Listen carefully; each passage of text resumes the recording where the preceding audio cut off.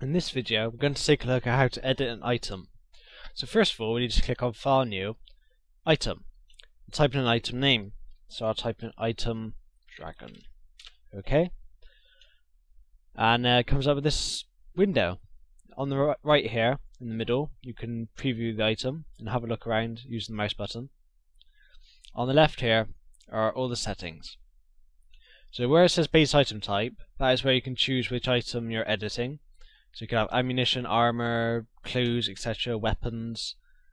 So we'll leave it on longsword at the moment. You can leave any comments you want to put about the item there for the player to read.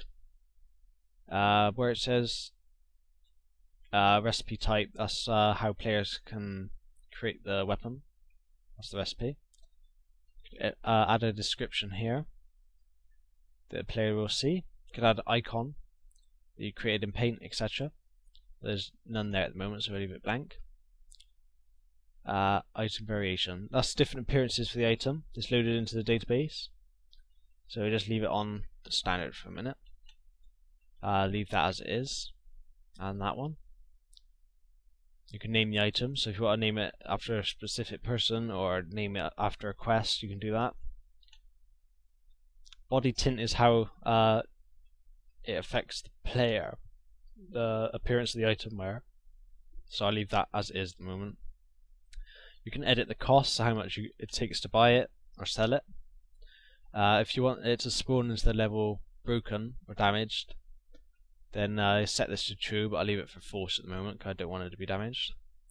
Item properties is pretty important. If you click on there, you can add loads of properties and effects to the weapon. So you can increase damage, defense, etc. So that makes the weapon more powerful and adds a bit of depth to the weapons instead of just boring standard ones. Leave on hit effect blank for a minute. Plot item.